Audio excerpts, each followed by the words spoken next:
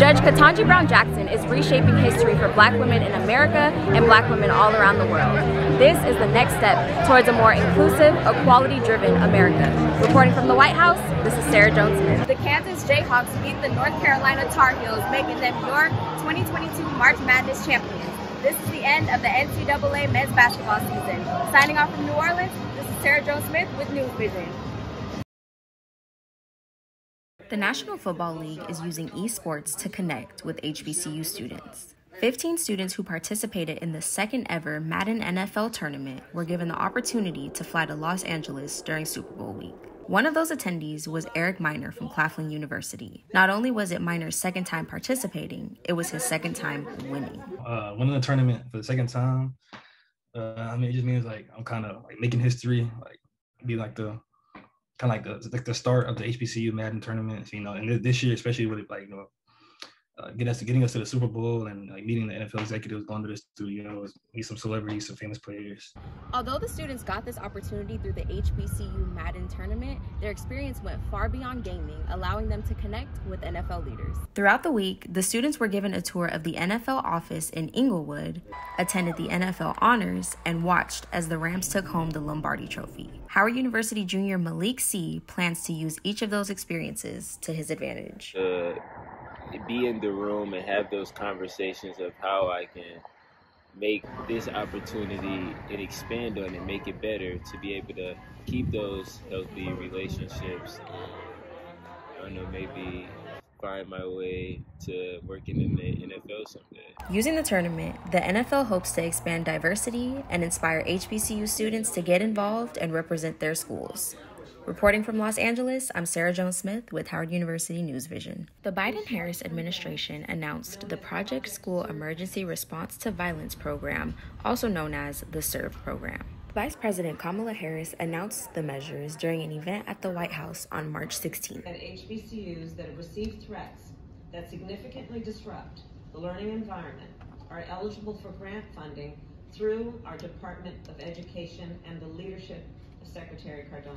The funds from the project will be allocated to enhancing campus security and providing mental health resources. President of Howard University Student Association, Kylie Burke, feels an increase in mental health resources will be beneficial campus-wide. We're going to be able to potentially increase the amount of faculty and staff we have working in the counseling center and providing mental health resources.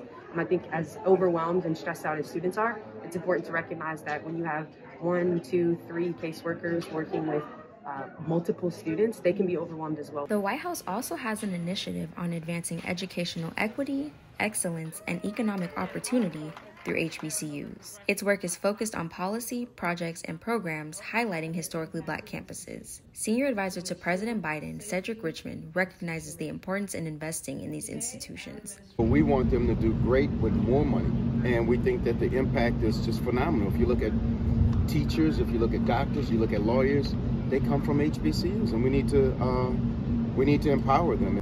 Through this initiative, Biden and Harris hope to use government-wide policy making to break down barriers that HBCUs face.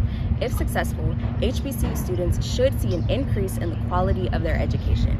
Reporting from the White House, this is Sarah Jones-Smith with News Vision. I had proven that you could treat racial inequality as an investigative beat. Highly esteemed author, investigative journalist, and professor Nikole Hannah-Jones participated in a book reception and discussion on Howard University's campus. Attendees even received a free copy of Hannah-Jones's book, The 1619 Project, A New Origin Story. Howard's newest professor hopes that through her teaching, she'll be able to be an example for journalism students, showing them how impactful their work can be. So what I hope is that students will gain an understanding of the type of big journalism that you can do, and that it's okay to do journalism that centers the Black experience.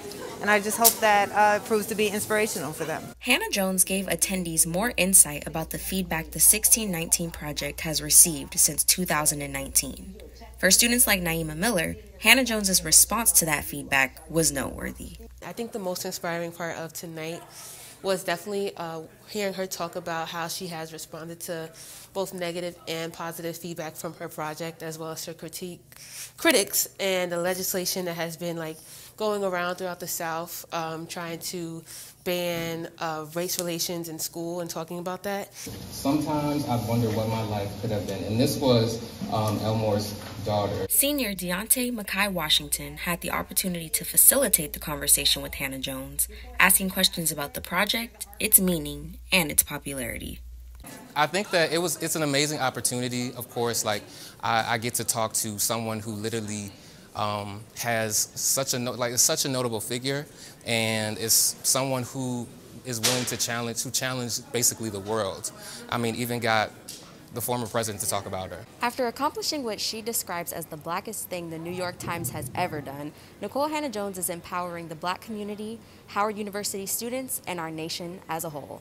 On the campus of Howard University with News Vision, this is Sarah Jones Smith.